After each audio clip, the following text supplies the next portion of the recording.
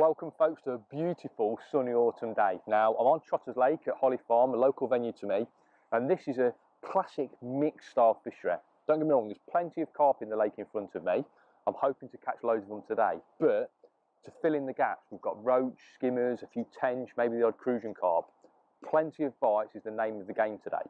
So what I would like to show you guys is a method that I think is a great way of catching fish, getting bites when the water temperatures drop. We've had quite a few frosts now. It was a frost this morning. The sun being out now is a little bit deceiving. It's a lovely day now, but this morning it was absolutely freezing cold. And whereas you're getting water temperatures of around maybe 20 degrees in the summer months, the water temperatures have dropped to probably half of that now. So those carp are a little bit more lethargic. They're not feeding as aggressively. What we want to do is fish with baits that are going to target those other fish. So I'm trying to be a little bit clever. I know that throughout the summer months, these fish are targeted with corn, pellets, meat, those sort of baits. The fish sort of see them as staple baits, but I don't know if they get overly excited by those baits once they've been caught on them a few times throughout the year. So what I want to do is fish with more natural baits. Today's going to be all about casters, worms, and then some ground bait. I'm going to use the ground bait purely as an attractor, and the worms and the casters are going to be what I feed as my sort of like meaty baits that I'm going to put on the hook. They're my target baits. So what I'm really keen to do is put some bait in the swim. I've had a plumb up. I'm only going to fish short range today. I've plumbed up a line at 6 metres out. Classic area on a lot of commercial fisheries, just down that slope. And what I'm going to do is take it easy with my feed. I'm going to feed one ball of ground bait to start with. So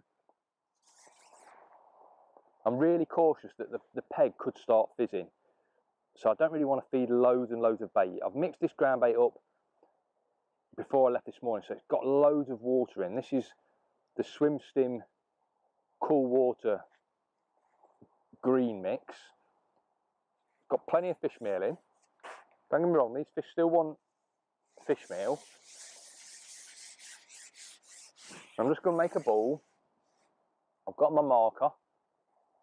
I'm just going to drop a ball in. And that is the start of our session. We've not put any bait in yet. That's literally the start of our session. Because what I want to do is just work out the best way of feeding the peg. It might be that we're dropping a ball in, catching 2 or 3 fish and we're having to top up again. Or it might be we're loose feeding over the top. Now bait-wise, as I say, I've got a couple of pints of casters and I've got some worms with me. These are Dendrobina worms, Willy Worm's finest, Dendrobinas. And what I should be doing is fishing bits of worm on the hook, or we might be chopping a few of these and feeding a few in those balls of ground bait.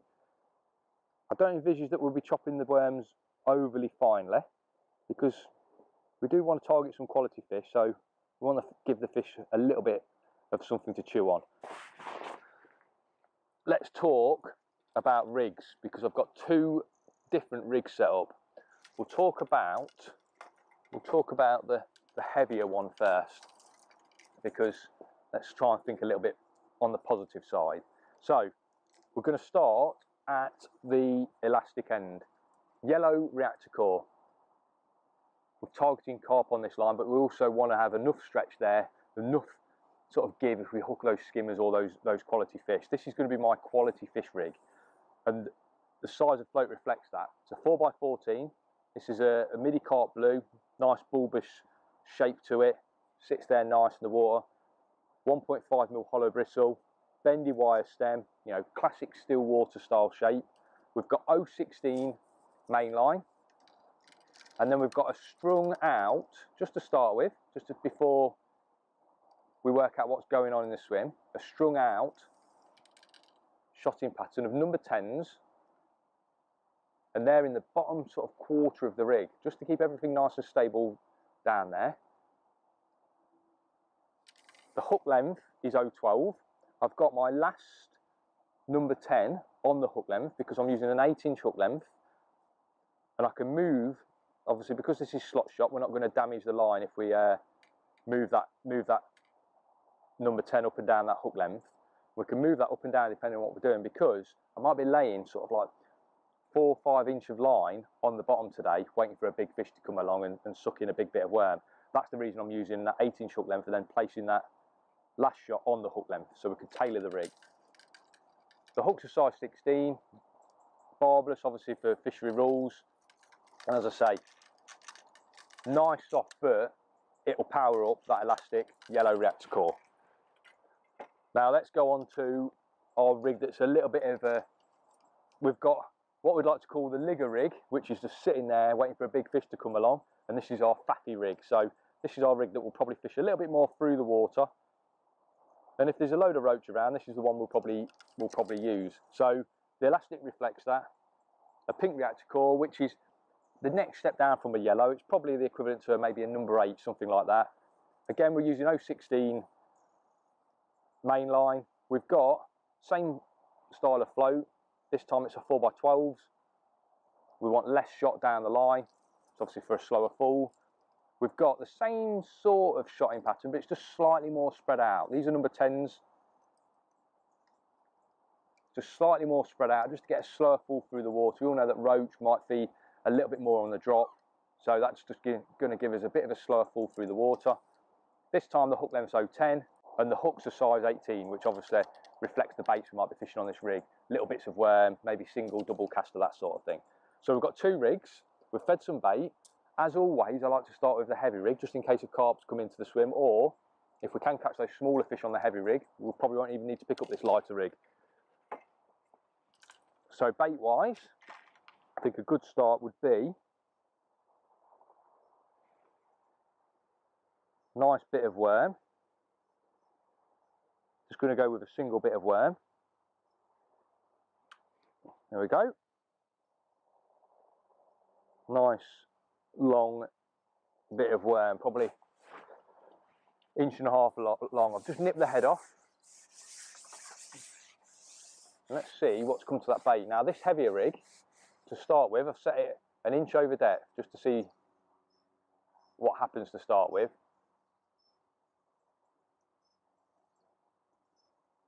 So when I was plumbing up, I was ever so careful to just set that rig 1 inch over depth. Now this is a sort of scaled down approach to how I would maybe fish a margin in the summer months. So dumping in ground bait, fishing big baits over the top is a brilliant way of catching those fish in the summer months, where you're fishing in the margins, maybe in 2 foot of water when those fish are coming into shallow water. But at this time of year, when those fish just drop a little bit deeper, they're still going to want to feed. You know, temperatures aren't rock bottom yet, so those fish will still feed. They just need a little bit more coaxing to come onto the feed. I know that they have quite a few matches on this venue, so I've been told that there's plenty of bream being caught at the minute, loads of skimmers, some quality roach as well. I fished a match 3 or 4 weeks ago on one of the other lakes where there was a lot of silverfish, but they all seem to be of a pretty small stamp. But I'm sure on this lake the fish are slightly bigger, and we should be catching some quality fish rather than a lot of tiny fish. But you never know how this approach is going to go. Like I say, it might be a case of dumping ground bait, sitting and waiting for quality fish, or it might be a case of loose feeding casters over the top.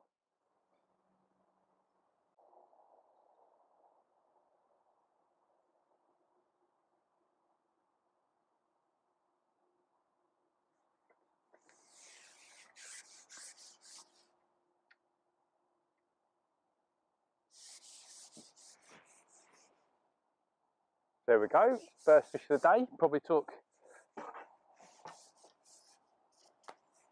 5 or so minutes for us to get a bite, but no liners. And then just a little dip on the float and we've got a fish, and he's a lovely little carp. I wouldn't mind catching these every chuck today.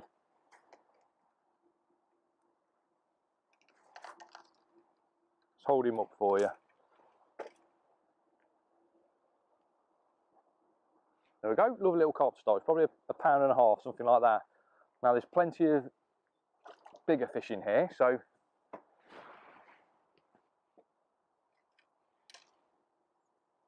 we'll hopefully catch a few bigger ones, but I think as a start, that's a great start. Now what I'm not going to do is feed again. I was just picking up my pole pot then as a force of habit, because I do like to set a trap and feed for each individual fish, but think because we've fed quite a lot of bait at the start, that ball of ground bait is, you know, there's enough bait there to keep a few fish happy. We'll put the rig in again, just see how many fish we can catch off one feed.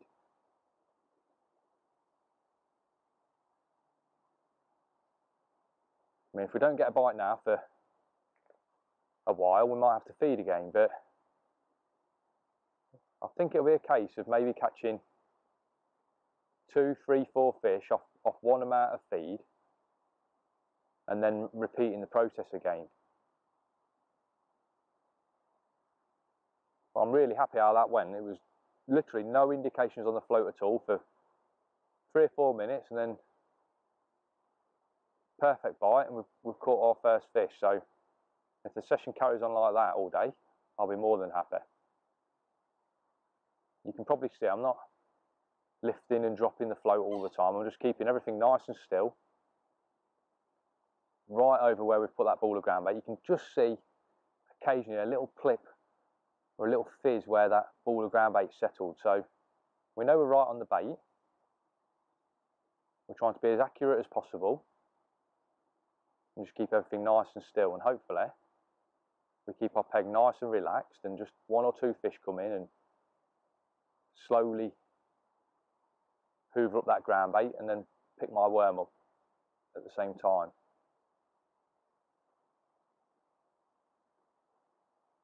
I think there's plenty of those little carp in this lake, but I didn't realise there'd be oh, got another one. This is a brilliant start.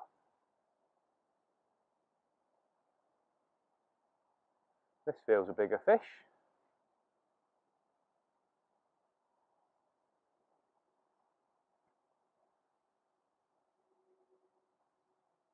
This is definitely a bigger fish.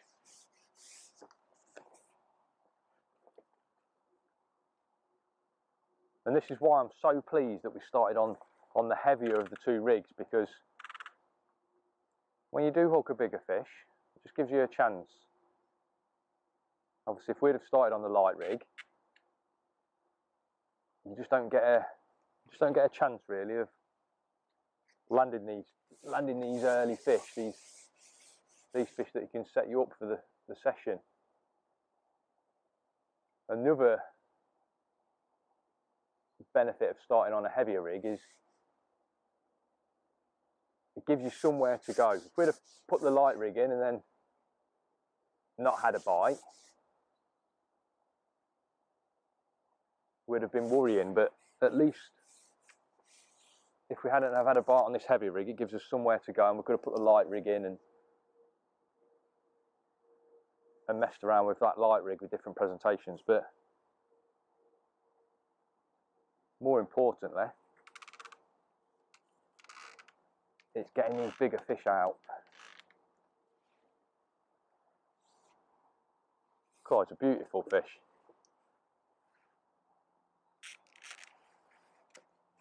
There's a few people who know I used to fish this venue 15, 20 years ago.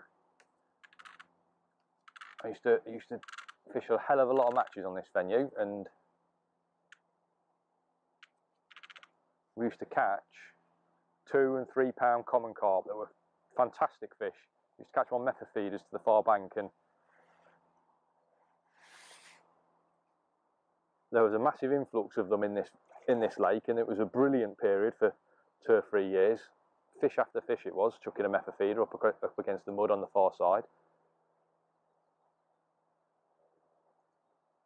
And this looks like an old warrior common. Might even be one of those fish that we used to catch years ago.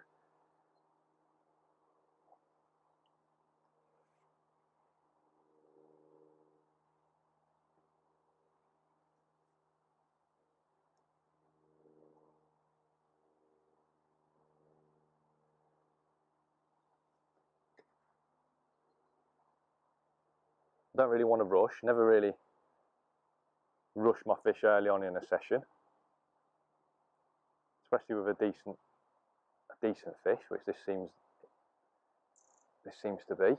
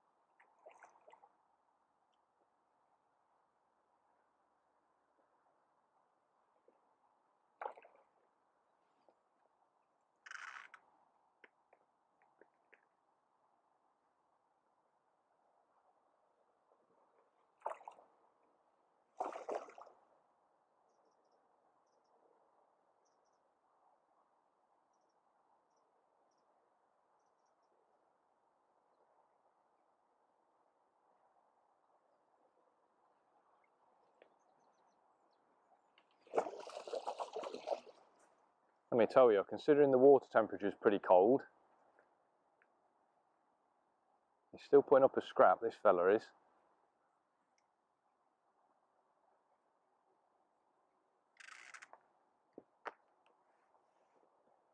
Got to be this time.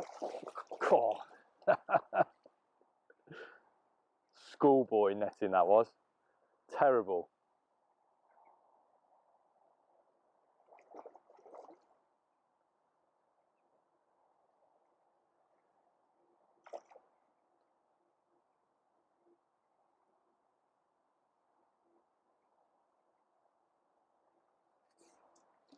There we go. He's in the net. Oh, it feels ever such a heavy fish for his size.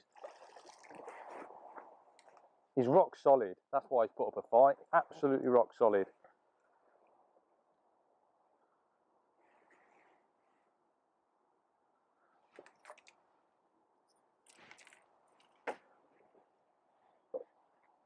I think that is a brilliant start. 2 fish in 2 drops. 1 new stocky and 1 fish that is probably one of those fish that I used to catch years ago. Cracking start. Now what I'm going to do is I'm going to put a bit more feed in. I'm going to put another ball of groundbait in, because you could see when I hooked that fish, there was bubbles, there was obviously everything was displaced down there, and I still want to keep that trap approach. So I'm going to put another ball in, set a trap again, see if we can repeat the process.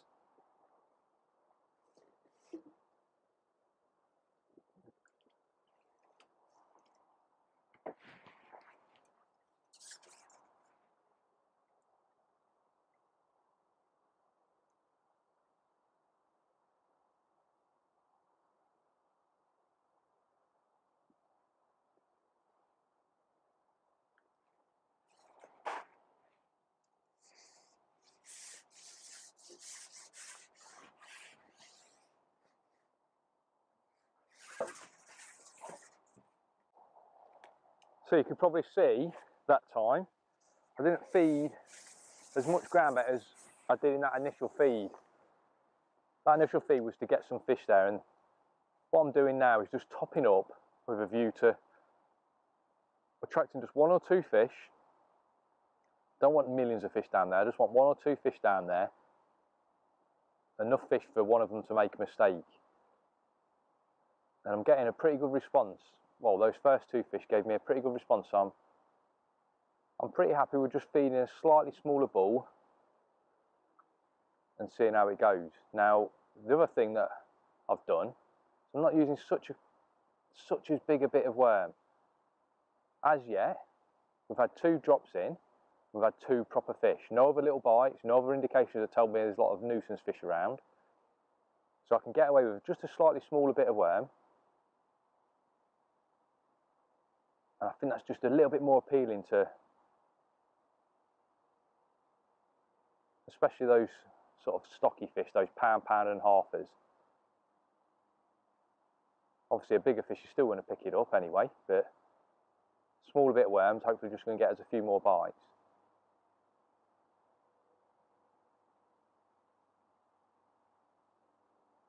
Again, I'm keeping the rig nice and still.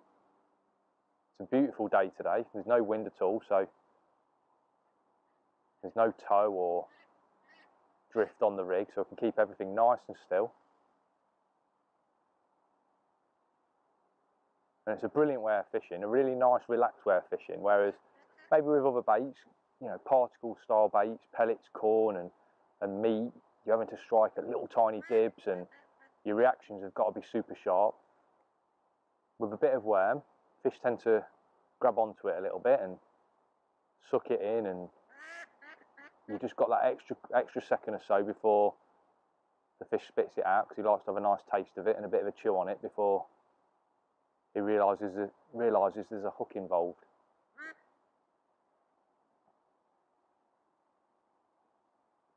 So again, we're waiting for bites. I imagine we're going to get one relatively soon. Oh, missed that one. That was a slow liner. Probably shouldn't have struck at that one.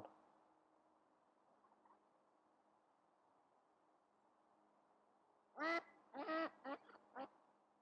always think it's amazing how you feed the bait dictates what fish come into your swim. So if we'd have fed a lot of maybe loose fed casters over the top, we'd have probably had issues with smaller fish intercepting the bait on the way down. But because we've just fed one ball of ground bait, it's gone to the bottom, it's almost sneaked the bait in away from any smaller fish. We've got a great chance of attracting some quality fish into the swim.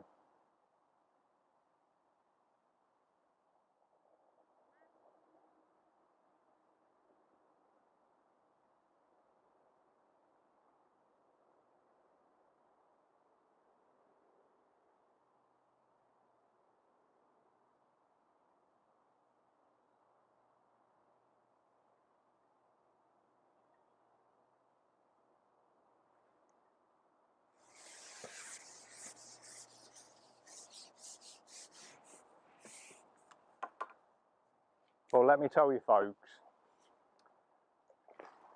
it took an age to get that bite, and it wasn't for the lack of indications. I mean, look at that for a beautiful little carp. They've either spawned in here or some fresh fish have been stocked. We've had a load of indications. Obviously the fish are going mad to get to that ground bait, so I don't really want them eating the ground bait. I want them eating what's on my hook, and I think we need to rethink the feeding a little bit. So I just need to calm the peg down. So this time I'm just going to feed, I'm just putting in a few worms in the pot. I'm going to give them a few snips. I want them sort of the same size as my hook bait. Remember, we're targeting decent fish, so I want them sort of the same size as my hook bait. A few casters in the pot, not many, just a few.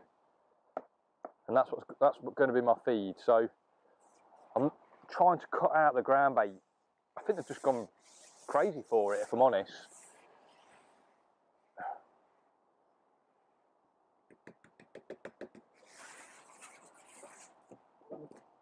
We'll drop that in. Again, I think obviously the fish don't mind eating worms, and now we're feeding a few more.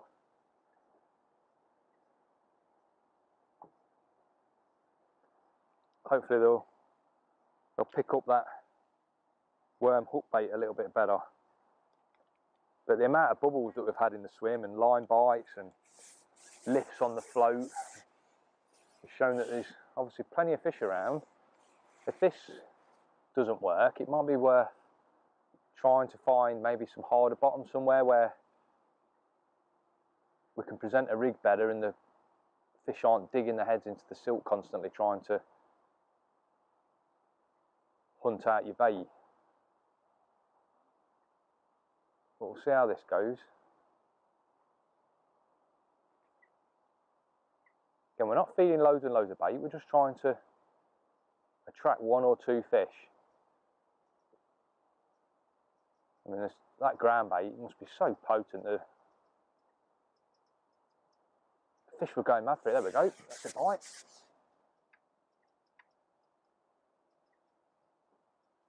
So just changing the feeding has made a difference straight away. We've gone from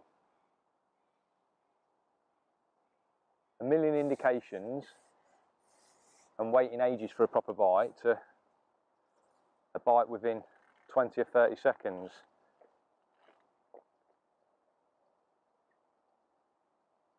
Still think it's important to try and sneak the bait in with the pot. What is it? It's a little F1. I think it's important to just wrap tool. Nice F1, probably don't know, what is it, £1.50, something like that. So I think it's really important to sneak the bait in rather than throwing the bait in. We could probably chuck a few casters in over the top, but I think that's just going to make the line bite situation worse. So we'll carry on doing what we're doing. We'll repeat that process, not as many worms this time.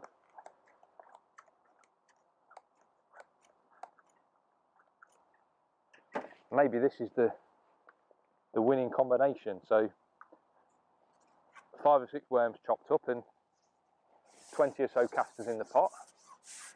Sneak them in.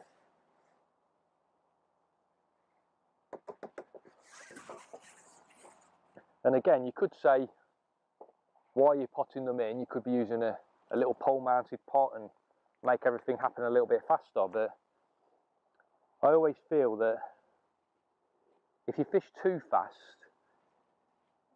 you run the risk of getting line bites and foul hook fish. So by using this bigger pot, it forces me to slow down a little bit. So that loose feed that I've just fed is now falling through the water. It's probably only just reached the bottom, and that's where we're going to present our hook bait. The last thing I want to do is ship out, rattle in some bait up from a pole mounted pot. The fish get all excited, and then at half depth they intercept the falling bait and I get a line bite and strike into a fish and foul hook it. Hopefully now everything's calmed down, it's on the bottom, and I can lower my rigging in amongst that feed, a little indication straight away. It's all about getting the right sort of indications.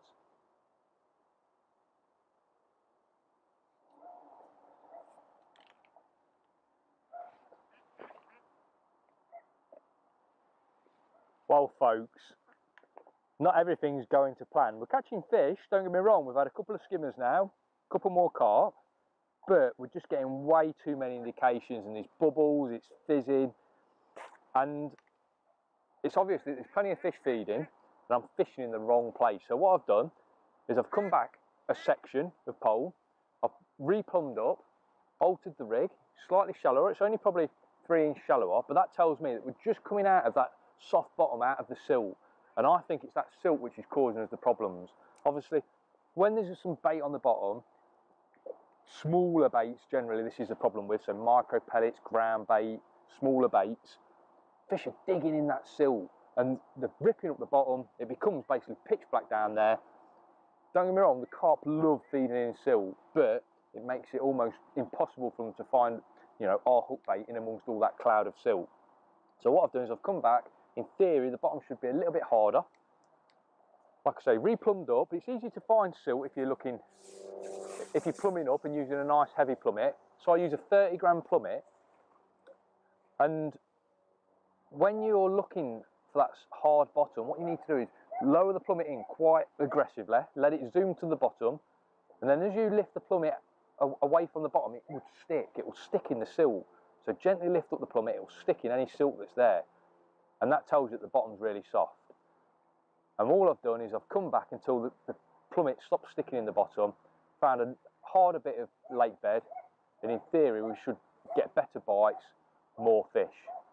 Like I say, it's not about getting as many indications as we can, we want to get the right sort of indications. So hopefully this is the way forward.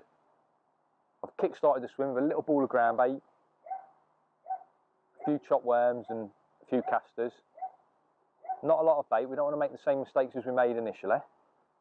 And let's get it right, we're only pulling those fish that are settled on our 6 metre line, we're just pulling them back a metre or so to our 5 metre line now. So those fish should be able to move that short distance. We're not trying to attract fish from a long way away.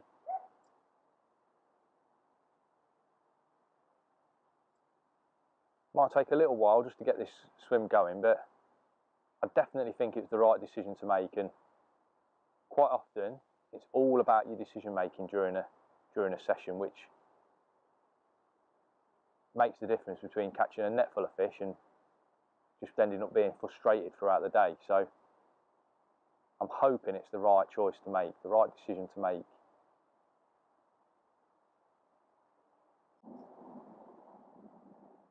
we'd caught a couple of skimmers just before I moved, and they are notorious for feeding in the deeper part of the swim, so they don't mind feeding over silt, and I didn't want to come too far back and risk not having a chance of catching those.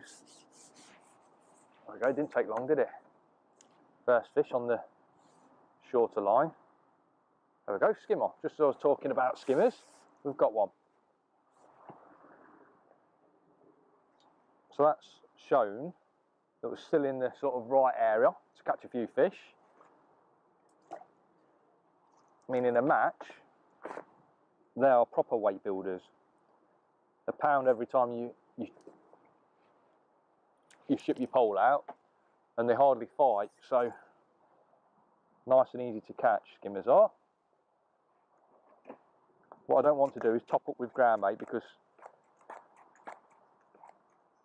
I'm hopefully saving that groundbait for if the peg dies on me a little bit, because that was obviously what the fish really wanted. I'm just going to top up with worms and casters again. If there's loads of skimmers there, we might end up catching quite a few off just a really small amount of feed, but I'm still really keen to catch some carp, especially after those early few carp that we had.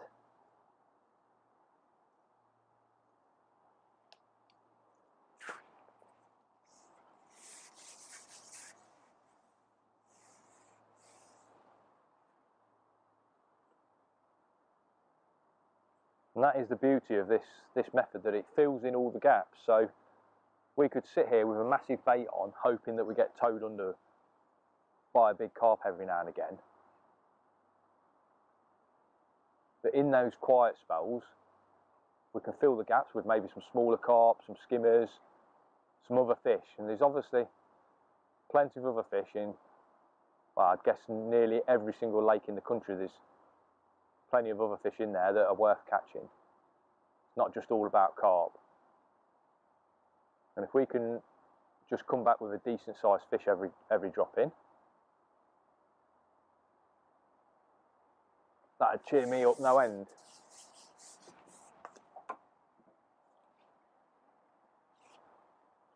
What could this be? little cruising. Look at that. Look at that, beautiful little fish. Look at that. Cracking little fish. I knew there was a few cruisers in here.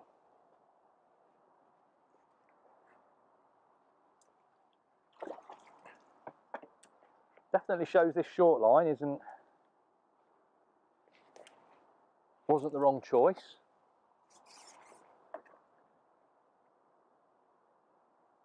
A few more worms. I mean, if I was fishing a competition, I'd probably have the worms already chopped, but for you guys, I just want to show how fine I'm chopping them.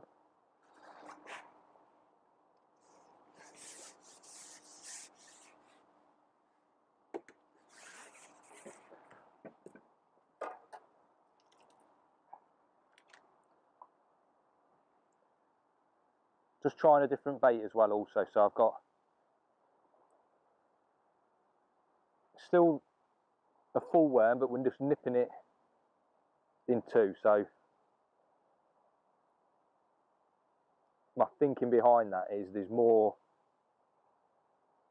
gooey bits exposed, more juice exposed, and if the bottom is getting kicked up down there and sight's an issue,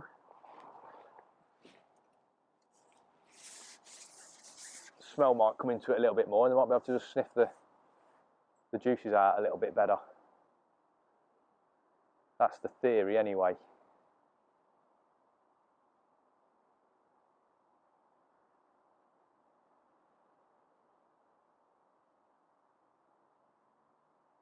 Definitely less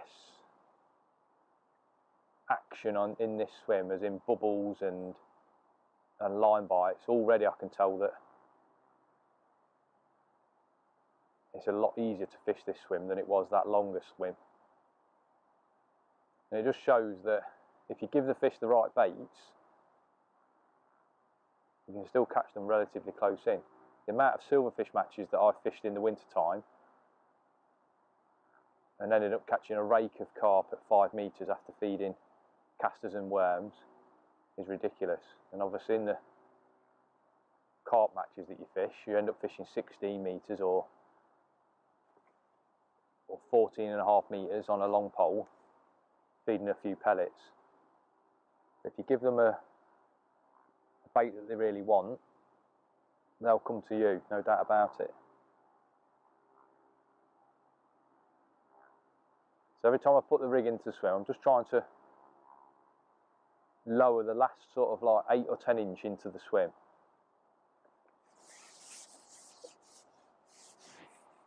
I think that just straightens the rig out. It just means that you're fishing a little bit faster as well. You can zoom the rig down and then you can straighten the last 8 or 10 inches out, which is the important part of the rig. Another skimmer. This is what we were hoping for today. Net full of these. See if we can catch another fish off that feed. See if we can get a couple of fish.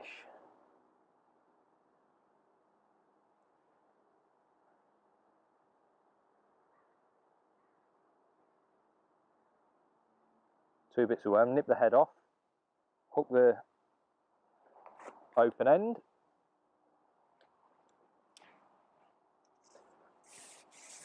And hopefully you can see that the method is relatively easy. But it's the decision making of where to fish and when to swap lines and what you do with your feeding that makes the difference. And it does make a massive difference. You see a lot of really top anglers and they're moving swims, they make them decisions just a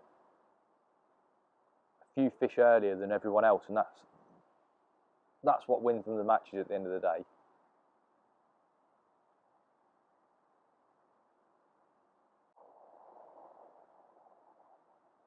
Definitely a few fish moved in on that feed. I'm keen to try and keep feeding to a minimum because I don't want the peg to go a little bit all over the place with foul hookers and line bites. So I'm really keen to keep my feeding nice and calm. Look at that.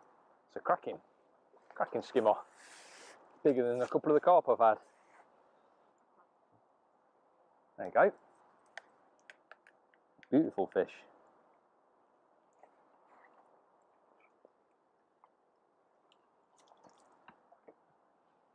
Let's keep going. Let's see how many we can catch without feeding. So that's 2 fish. I think we might be able to get to 3 or 4 before we need to feed again.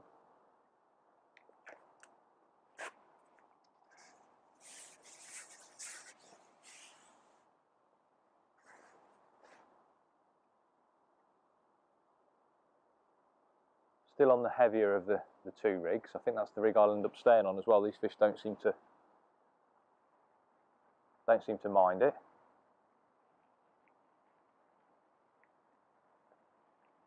It's a totally different swim this is now. Just coming that metre back made a massive difference. No bubbles. A few line bites, but that's a nice sign as long as they're not constant. But no bubbles.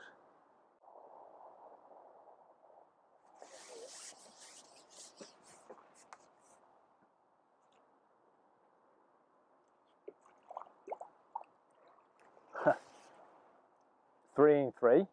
Little F1, look at the back on him. Got a right humpy back. We're catching a right mixed bag, let me tell you.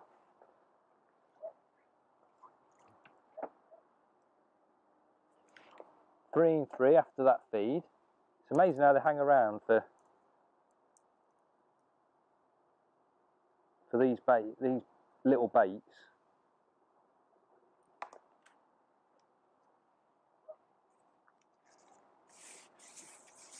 I think we're pushing it now.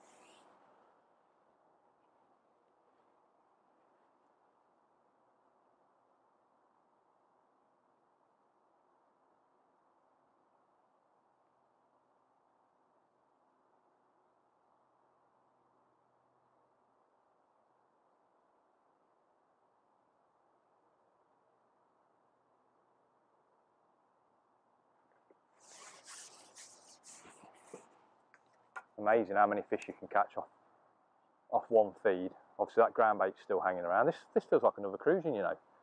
A ground bait's still hanging around. There it is, little crucian.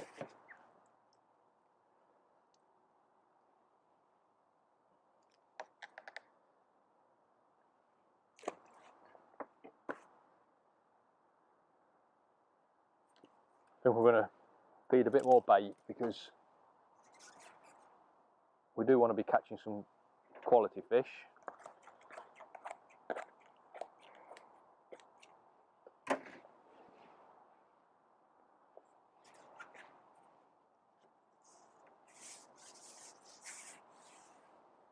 It just shows this new line has made all the difference.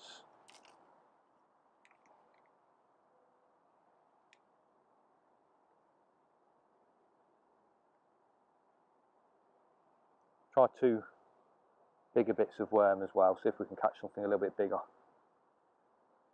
So I'm just nipping the head off 2 worms. 2 bigger bits there.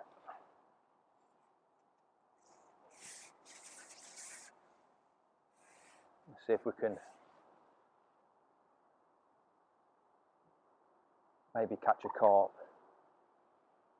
I think one of those bigger skimmers will eat that as well.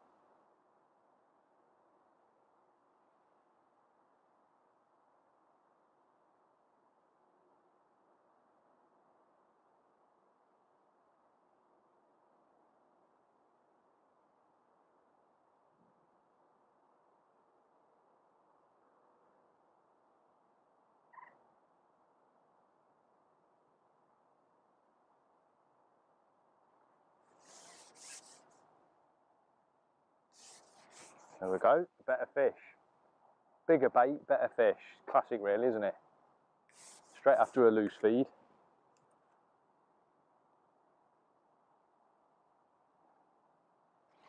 Looks like a little carp, one of those stockies again.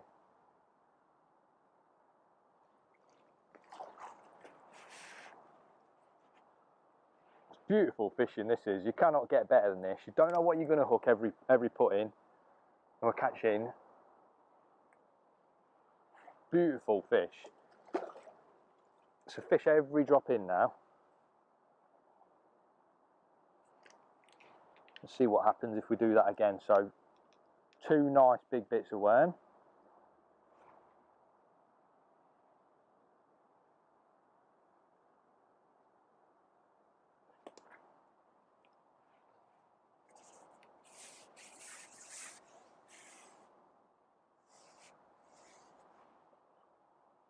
We've only been fishing for maybe, I don't know, 45 minutes, an hour.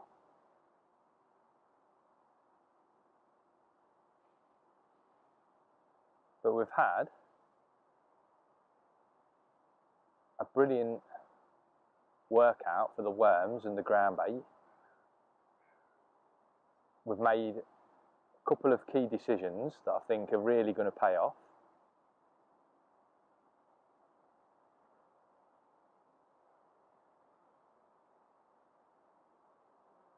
And I'm hoping it's going to carry on for the rest of the session. I'm guessing this can only get stronger, this line can. Generally, when you start catching short, it only gets stronger.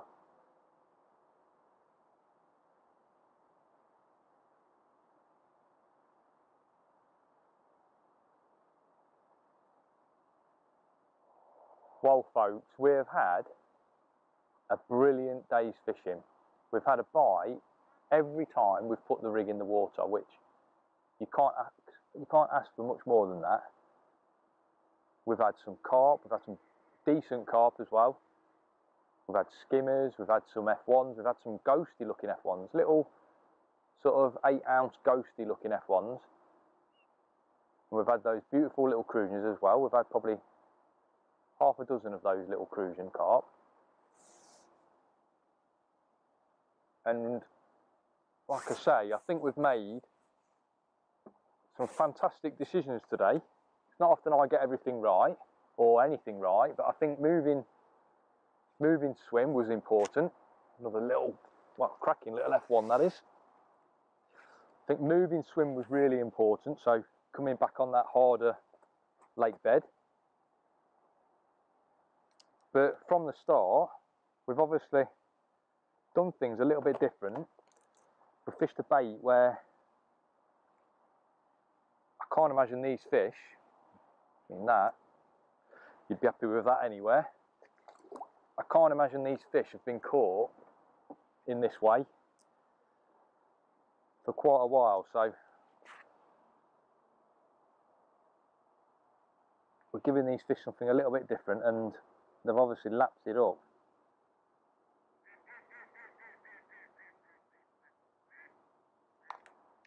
They went absolutely crazy on that ground bait, and although I fed it again, the peg just went a little bit quiet, so I fed a little ball of ground bait and it definitely brought some fish back. We've stuck to feeding just those worms and some casters, and we've not fed loads of bait. We've probably fed, I don't know, maybe 1/4 kilo of worms, 1/2 pint of casters maybe.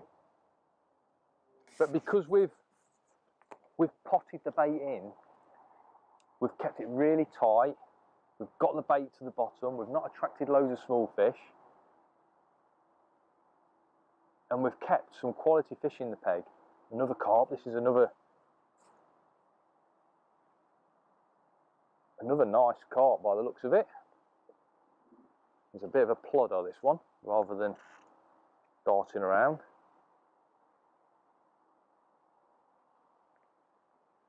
And it's often the case, if you can pot your bait in and sort of sneak it into the swim, you don't have to feed a lot of bait. I liken it to feeder fishing. Quite often you're not feeding much bait when you're feeder fishing, because you're relying on that feeder to get your bait to the bottom and attract your fish to your hook bait.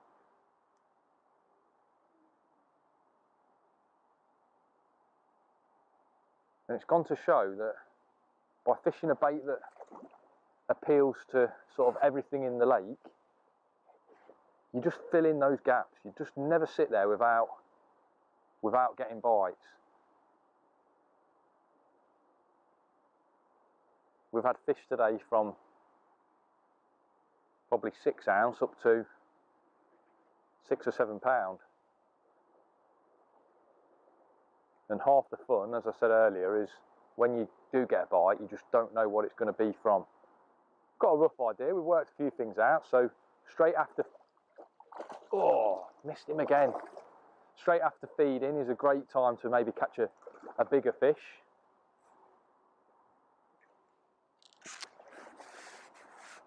And then maybe after you've caught your bigger fish, you're scaling down your hook baits to catch some smaller fish. But I think this carp is ample proof of the power of the worm, and I think he is an ideal way to finish. If you enjoyed the video, think about subscribing, it helps me out massively. Until next time, tight lines.